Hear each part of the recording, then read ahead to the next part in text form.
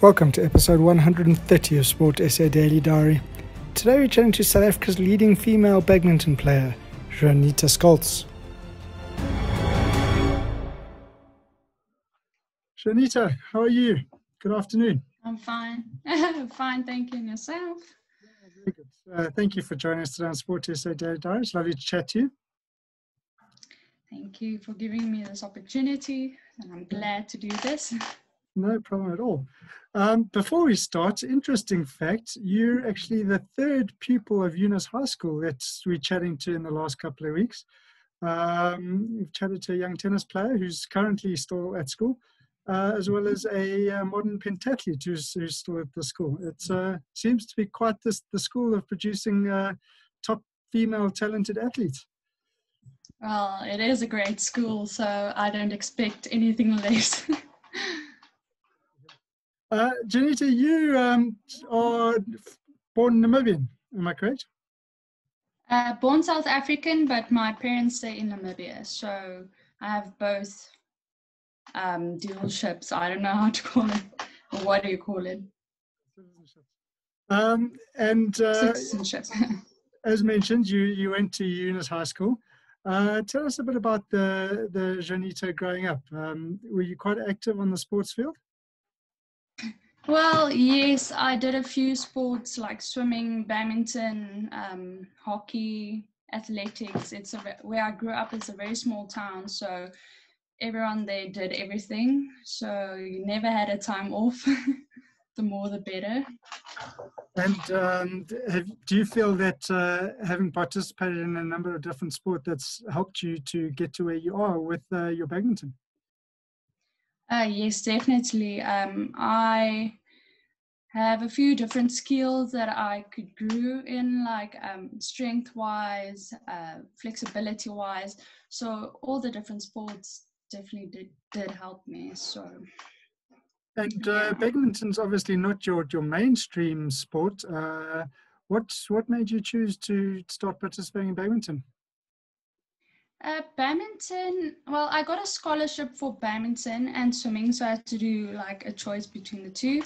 But badminton pulled me closer because it has like different techniques and different exercises and challenges. So that was my main, or how can I explain it, the sport that pulled me in. What is it about the sport that you really enjoy, other than obviously the different styles and techniques? Probably all the challenges, the different people you get to meet, cultures you get interviewing into, or the interactions between people. I think that's quite nice. Nita, when did you kind of realize that you actually had the knack of this game and you were pretty good and it's something that you could look at pursuing? Around the age of 10, because that's the age I started performing and got opportunities to like play tournaments in Mauritius and stuff like that. So with that being said, I thought that I could do it maybe if I wanted to, so I kept on going. And do you remember the first time that you represented South Africa? Oh yes, definitely. Yes. It was a time like around 14, going to Malaysia, one of the best countries. So I would never forget a time like that. Tell us a bit about that, both from a sort of emotional perspective of at such a young age going overseas to represent your country, and from a sort of participation perspective. Was it a sort of level up from what you'd been used to playing? Well, emotionally wise, it was challenging because all the players in the team were way older than me. But I had that realization of saying that this is an opportunity to learn and to grow. It's not just of playing. It's like I could see other players playing and to learn more from them. So, and like performing wise, I had a few games I could play in, but obviously being so small and not very skilled, it was challenging to perform, but definitely I learned a lot. So yeah. Did the older players take you under their wing and look after you, or was it all very much each person to their own? No. They took me in. Each player like gave their own opinion of how to handle things, gave me a lot of tips. They like guided me through the process, so I'm very grateful for that. And Nita, you've really risen in the ranks in South Africa and Africa and the rest of the world. In 2016, you came second in the tournament in Botswana, losing in the final to a lady from Uganda. Was that your first big sort of result in terms of getting to a final of a tournament? 2016, I think that one I won against the Botswana girl. Okay. Yes, it was the SA International I lost, but the Botswana one I won. But I think I was shocked. First of all, it's the first international I really played in, and to be able to perform like that and play against African players I've never seen before, it's quite a big shock. But at least it gave me an eye-opener to see that there is more to accomplish and I can do it. So. And you were always surrounded by a couple of good other South African players like Megan De Beer and Sandra Lagrange. Have you guys got quite a tight-knit group in terms of a friendship, or is it very competitive amongst the female players in South Africa? Well, there is always like a competition side to any type of person or any sport, but we all had a close relationship and we all knew that we had to have a relationship to be able to grow together and to push each other. So, but otherwise, yes, we had this competitive side, but we all knew that you have friendships and you have your, like I said, the competitive side. So you knew where your boundaries were. And Nita, you've played the singles, and you obviously play women's doubles and mixed doubles as well. Do you have a preference in terms of which of those three you prefer playing? Well, my main focus is on singles, but then I do have like an interest in doubles. Mixed, I like playing it, but it's not one of my favorites. But double-wise, I have a partner that like wants to go further in doubles, so I try to like grow in that event as well, but mostly it's just my singles. And 2018, the SA International Tournament, and 2019, the Botswana International Tournament, you won both tournaments, the doubles, playing with Megan and Leandra, but both times you beat Michelle Butler-Emmett. She must hate the sight of you in a doubles match. Well, she's a great player, but I think it's just the stronger player coming out at that side. But there's many times she's beaten me as well. So I think we both are, I call it a frenemy on court. But yes, I don't know. And Nita, you also had some brilliant results. 2016 at the African Champs, you got silver in the mixed team, bronze in the women's doubles. 2019 was a great year at the African Games for you. You got gold in the singles, bronze in the mixed, and bronze in the women's doubles. I mean, those are pretty special accolades at such a young age. Well, yeah, I'm quite shocked as well for all the achievements that I got. But I had this main focus to try to be the youngest player to achieve things, and mostly in my career I got that. But to be able to perform on this age already is like really, how can I explain it? In Afrikaans you would say it's a geleentheid. I can't get the English word for it now, but very proud, I would imagine. That's the right word, proud, yeah. So yeah, it's a good accomplishment. And you haven't just performed on the international or the African continent. You've also been overseas. You went to the Gold Coast in 2018 to the Commonwealth Games. How was that? Again, another massive tournament for somebody so young. That experience was hectic. Like, a person learns a lot, not just on court, but off court. You get to know the crowd, you get to know the people. on that age, it's quite challenging as well because like you're so much younger than everyone. But honestly, to say, I think that was one of my best tournaments I've ever played at. But not only like performing wise, but just being able to attend that big event. And I mean, it must be, again, very proud moment representing your country on that sort of international stage. Yes, no, very, very proud. Oh, yeah. And Nita, it's a challenging game for those that sort of don't play it or play it just for fun. What would you say is your strengths in terms of the game itself? I think like endurance wise, I'm very fit, and strength, I have a lot of power due to swimming because you build a lot of muscle in your upper body. So that gave me quite an advantage, but mostly it's my endurance of going on and on and on. So when I'm tired, that's the best time I perform because I go, yeah. And in terms of your training schedule, are you sort of on the court every single day? Yes, every single day, 6 times a week, so 6 days a week.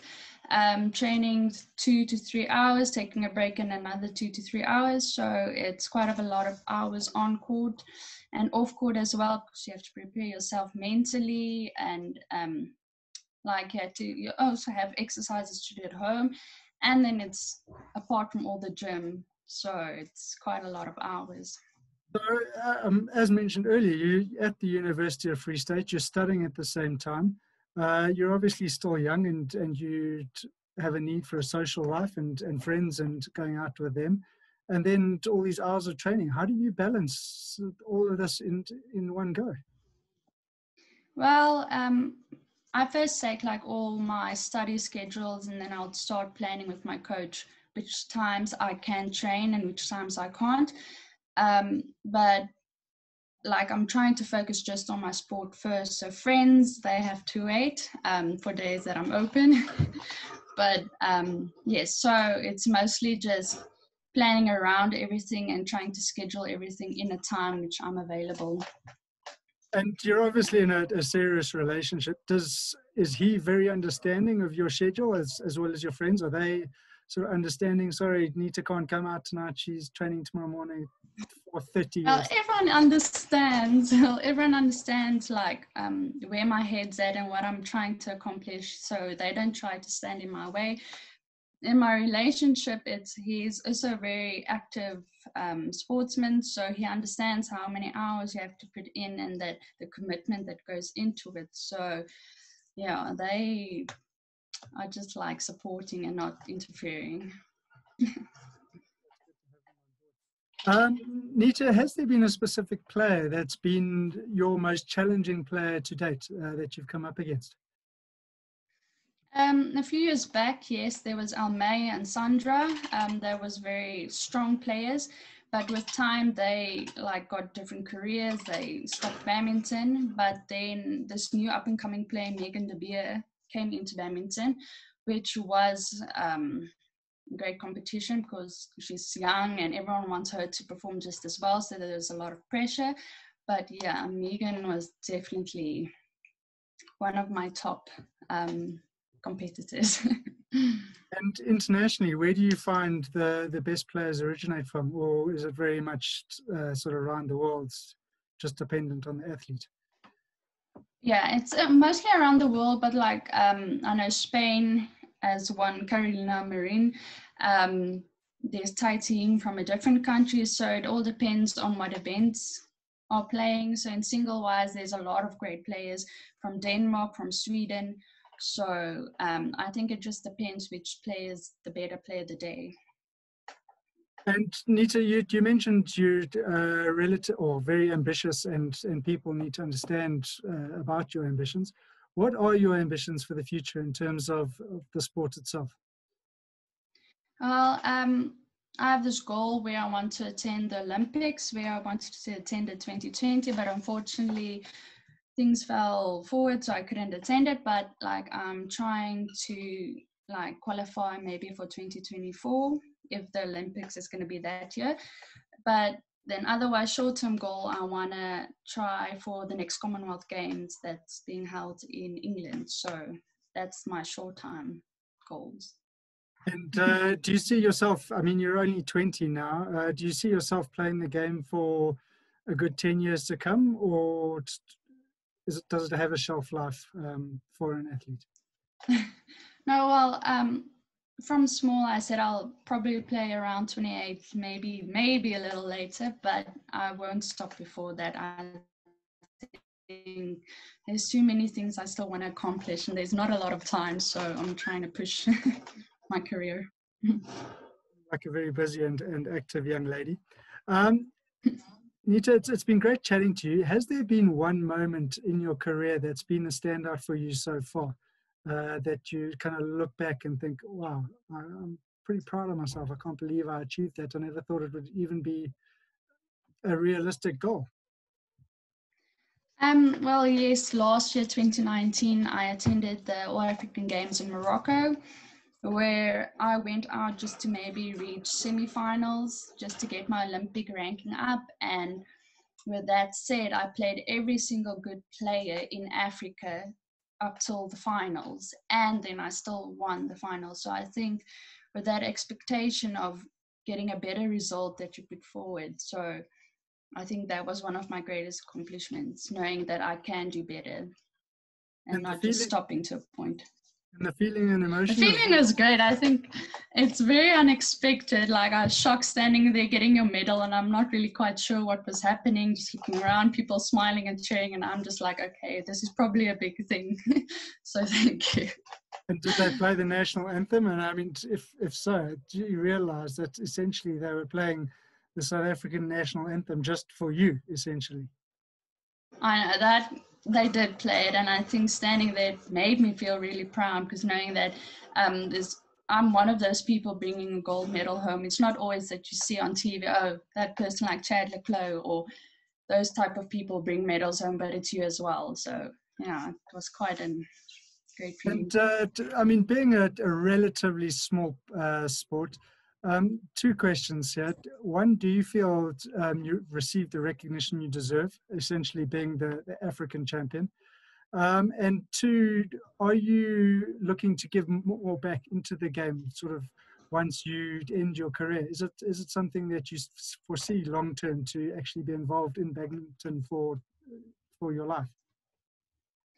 Well, recognition-wise, yes. Free State made it like a thing where they're trying to put you as much as possible in the newspapers to like show South Africa what you've accomplished. So recognition-wise, I got a lot, and I'm very grateful therefore. And well, after my career, I'm going to try to do coaching and give back the information what I've received and how can I explain, the experience I got from overseas in different tournaments. I'm going to try to like incorporate or give it over to the next player. But that being said, I started with small children training, helping my coach nowadays or few days or whenever. So I'm going to try to coach afterwards. And just in closing, Nita, has there been a specific person that's been the most influential person in your career to date? Yes, I would say Johan Kleingold, my coach, because he showed me no matter what battles you face, you can get through it and you can still accomplish everything, even though you're going through a tough time or you have challenges in your life. So, Johan Kleingold definitely stood out for me. Nita, it's been brilliant chatting to you today on Sport SA Daily Diary. Thank you very much for your time.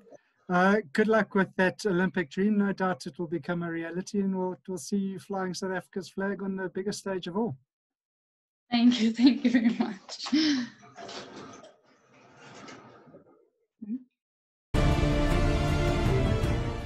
Catch us again on tomorrow's episode of Sport SA Daily Diary, where we chat to a South African high jumper who jumped all the way to a double world championship.